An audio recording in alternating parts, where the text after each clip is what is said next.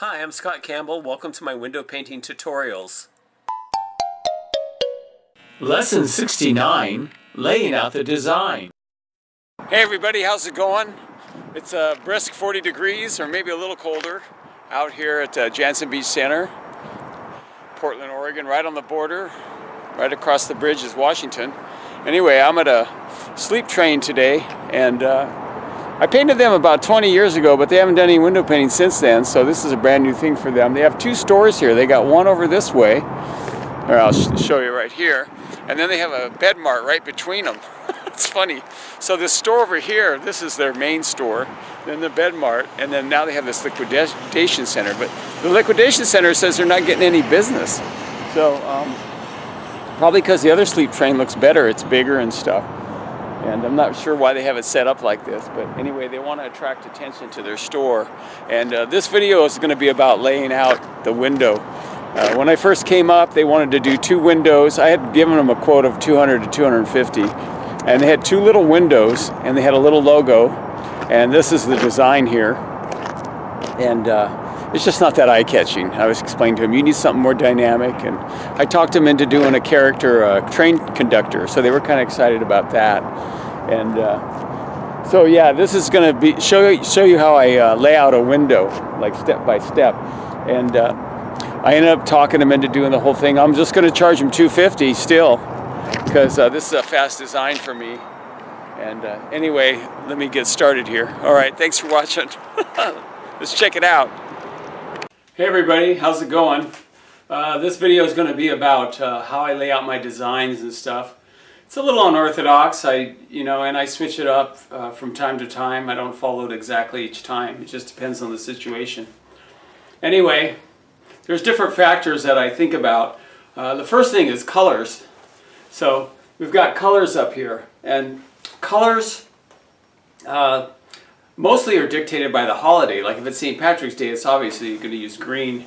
If it's 4th of July, red, white, and blue, or red and yellow. Halloween, orange, black, purples.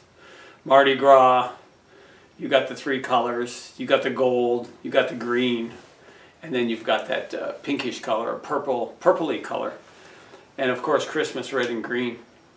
So but beyond that, colors, you can also just look at the store. Like here, what I did on this store is they had, their logo is blue and white, and then they wanted me to do this train and this picture here, which was red and white, so I did red, white, and blue. But at the same time, it doesn't look like a patriotic theme. It's just, those are probably really the most common colors, white and blue and red and blue. Red and white is really common, like for cells and stuff. So you just kind of decide the colors, or you could decide the color if, the theme too, something could dictate it. Like if you have a water scene, you can have a lot of blue. So, and then you think in terms of contrast too. If you're using a lot of blue, you might want to incorporate some orange if it's more of a generic theme. Anyway, and then next thing is artwork. It's a factor, like what kind of artwork are you going to do? And what are you going to do to create an image or a picture that's, for me, like what I try to do is more of an emotional picture. An image of a person, I think, outweighs just having some type of graphic or inanimate object. Because people relate to faces. They relate to, because we're human and we see faces, we see emotions, we relate to that more. So you got to decide on the artwork. Am I going to do a big duck on the window? Am I going to have a hamster on the window? Am I going to have a magician or a zombie or an alien or a bug or a creature from the Black Lagoon? What am I going to put up there? What's the character? And then the next thing is copy, or the words, the text that they give you. What are they trying to say? And you have all those elements. And so you take all these things, and to me it's like a puzzle. And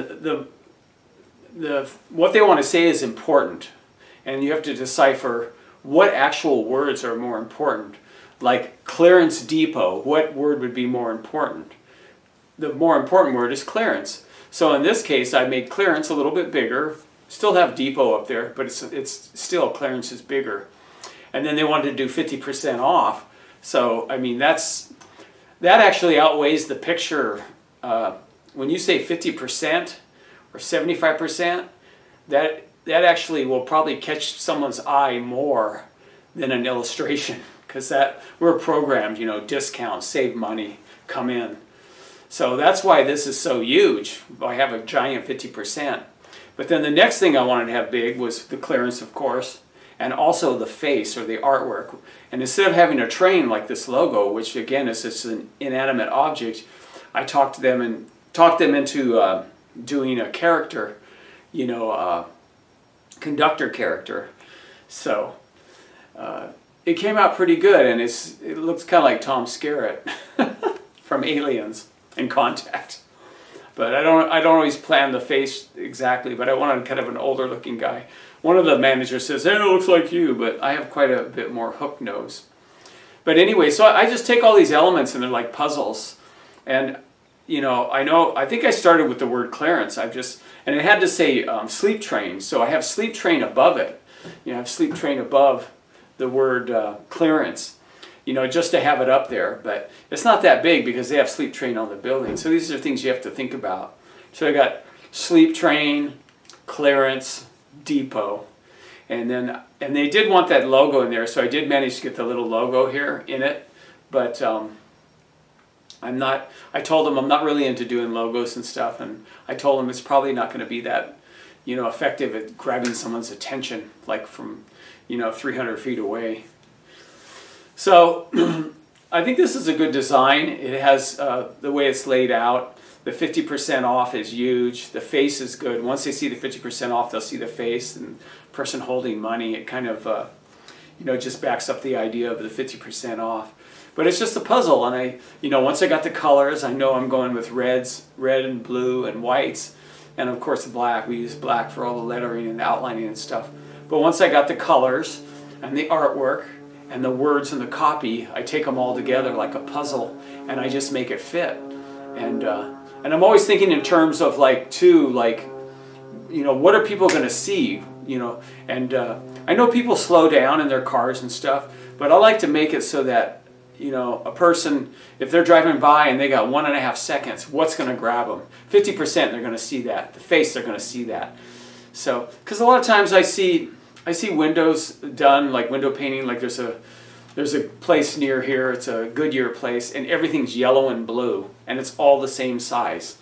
And it's like, nobody is going to read that. It's kind of like if you had a mailing list of 10,000 people, and you just typed it out, like with typewriter font, just, you know, like you were writing a manuscript or something, and you sent that out. Big sale, you know, coming now, through December 15th, you know, save.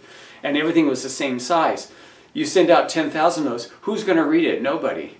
You know, these businesses have potential money-making billboards. They're storefronts. But if you put up a bunch of stuff that nobody reads, it's purposeless. So when you talk to your customers, you can help them. Like these guys, they didn't really know. They didn't know what they wanted.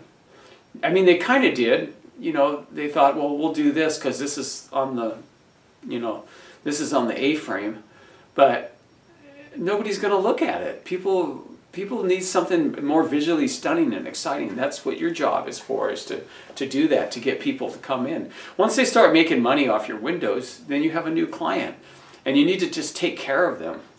You know, that's a big thing too, is take care of your clients, you know, and do what they need. You know, get them for the long haul. And you make them happy, they'll make you happy. You'll have a continuous account. I have some accounts that are 28 years old, you know. So anyway, this was mostly just about layout, the colors, artwork, the copy, the words, and putting together using like a puzzle, like fit this here, fit that there, fit this there. And also be willing to change too, like if it doesn't always work out. A lot of times customers will have an exact layout they want, and you can follow that. I mean, if you're just starting especially, I don't do that anymore. I will point out to them, this isn't going to be as effective as maybe if we try this instead. And usually people will go for it. Sometimes they won't. They say, I want this, you know. In which case I'll do it for them, but then I might not return. It just depends. Anyway, thanks so much for watching, and I hope you're getting a lot out of my videos. I so appreciate you guys watching, you know, because it's not an easy thing building a YouTube channel, and it takes time and patience, and I'm really gratified by all the response and that people are starting to watch my channel and make comments and stuff, and I love it. Anyway, talk to you later. Bye.